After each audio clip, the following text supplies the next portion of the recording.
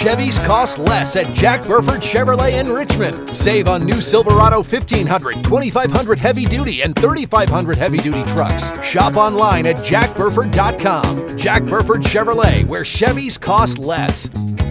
It's Halloween Eve and time to eat lots of candy. From the studios of WBONTV.com, I'm Marissa Hempel, and this is your Tuesday afternoon news brief. Ghouls and goblins will be appearing sooner than expected tonight. Due to predicted heavy rain for Halloween night, trick-or-treaters will begin appearing tonight as opposed to tomorrow in central Kentucky. Trick-or-treat will be from 6 to 8 p.m. The little goblins and ghouls should wear light-colored, loose-fitting costumes and reflective tape and carry a flashlight, as well as always being in the company of an adult. An armed robbery suspect is currently being sought here in Madison County. According to Berea Police, after midnight this morning, a male suspect entered the Shell station on Peggy Flat Road and grabbed items as if to make a purchase. He then procured a handgun from his coat and demanded money from the cashier, and they complied. The suspect, according to police, left the scene in a red minivan or SUV and went towards I-75. At the moment, he has not been located. Anyone with information is asked to contact local law enforcement. After being seen on surveillance footage allegedly using forged checks, a Lexington man was taken into custody in Richmond recently. 27-year-old Joshua Schindler is now charged with theft by deception and 2 counts of first-degree criminal possession of a forged instrument.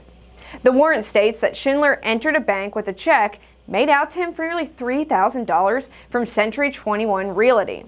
However, after receiving the cash from this check, he then proceeded to another bank with a check from the same realty business for $5,000. The company was contacted and it was confirmed that the check was forged. Schindler was arrested at a bank location on the bypass and lodged in the detention center. Traffic shifts are expected in Rockcastle County as the continued $80 million widening of Interstate 75 progresses. According to the Kentucky Transportation Cabinet, the shift of lanes will begin this Saturday, November 3rd.